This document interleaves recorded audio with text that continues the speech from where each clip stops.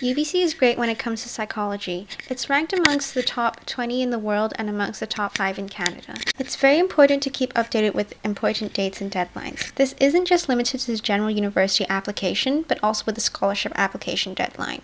Admission to UBC is not considered on a first-come, first-served basis. The strength of your application score depends on your GPA as well as your personal statement. This is the approximate distribution of psychology students across both science and arts programs. Generally speaking, Bachelor of Science programs are much more competitive than arts programs, so fewer first-year students applying for these programs are admitted every year.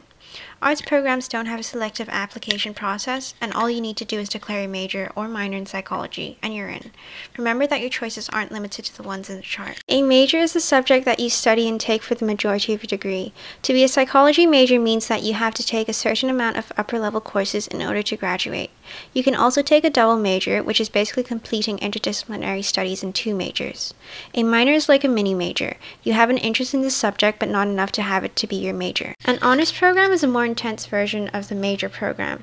Besides the fact that there's more courses that you have to take in order to graduate, it's also highly competitive with only 15 students accepted per year. Being in an honors program can give you strong foundations in research and prepare you for graduate psychology programs. UBC offers first-year transfer credits if you took the IP, AP, or A levels in high school. Getting transfer credits means that you get exemptions from having to take first-year courses. The most common first-year credit transfers you get will be for English, psychology, and a second language course if you've taken one. Planning your courses can be very stressful. Keep in mind there's a lot of flexibility. You can get ahead with your second-year requirements by taking Psychology 217 during the summer term, right after the end of first year.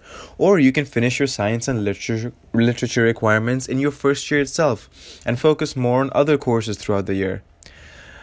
I also know students who don't take 217 and 218 in their second year and take it in the third. It's up to you. You will learn more about yourself and what you want as you mature through university. Don't worry, don't stress, this is just an example. What are those requirements? What do you get to learn? What courses do you take? There are so many courses you can take to fulfill those requirements. Because for most of those requirements, all you need are 2 courses or 2 to 4 courses.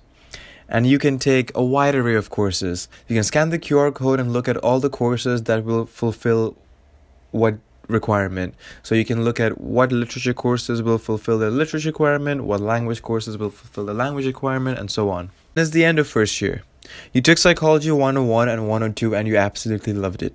If you want a Bachelor of Arts in Psychology, just a few clicks away and you declare your major in the Student Service Center. If you're in the Faculty of Science, then this is also your chance to apply for the Behavioral Neuroscience program. Now you've made it to the second term of second year. You thought about it, so you applied to the honors program. And then it's the end of second year. But you're like, I really like psychology. You can declare your minor in BA Psychology. If you are a science student, you can also declare your minor in Behavioral Neuroscience. As a student majoring in Behavioral Neuroscience, you can minor in BA Psychology. However, as a major in BA Psychology, you cannot minor in Behavioral Neuroscience. There are different types of courses available in UBC Psychology, each belonging to one of these fields. You have to take courses that belong in all these fields. In clinical psychology, you can learn about abnormal psychology. In social psychology, you learn about how different groups interact with each other. In foundations and psychometrics, you learn about different ways to measure data. And in developmental, you learn about psychology as a child compared to psychology as an adult. And in cognitive behavioral psychology, you learn about how the mind works. And you can check out a comprehensive course list by scanning that code. This is how it looks on the SSC when you're planning your courses and browsing through.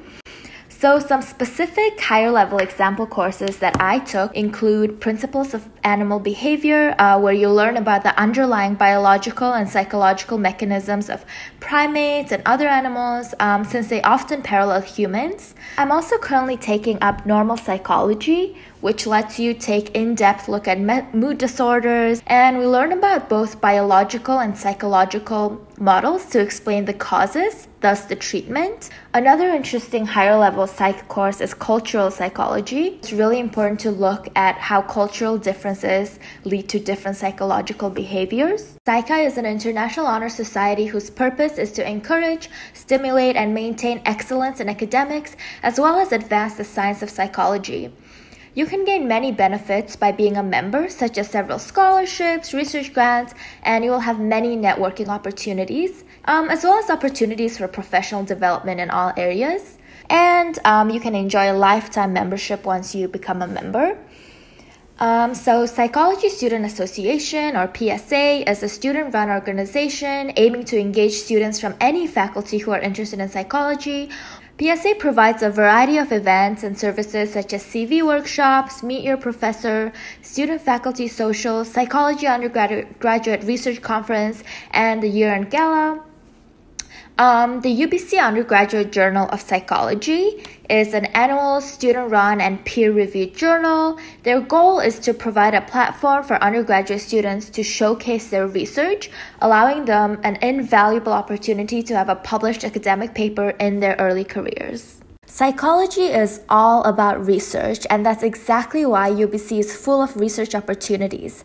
At the end of your research methods course, you present the experiment you did with your lab groups on the poster night, while Psych 2018 gives you the permission to do research. REX is a great program where they pair an undergraduate students with graduate students to come up with their own research.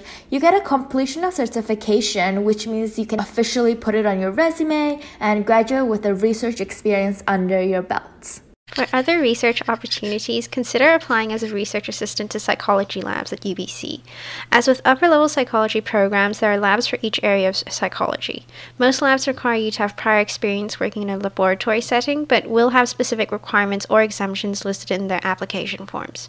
For the comprehensive list of labs within UBC, please scan the QR code. UBC also presents other unique opportunities for its students. Go Global lets you take courses in universities abroad. It gives you the valuable experience to make new friends and explore other cultures, whilst also contributing to your overall credits. Co-op lets you work full-time while maintaining your student status. Graduating with a work experience really sets you apart, all while enriching your classroom learning experience to the next level by allowing you to apply it to real work situations.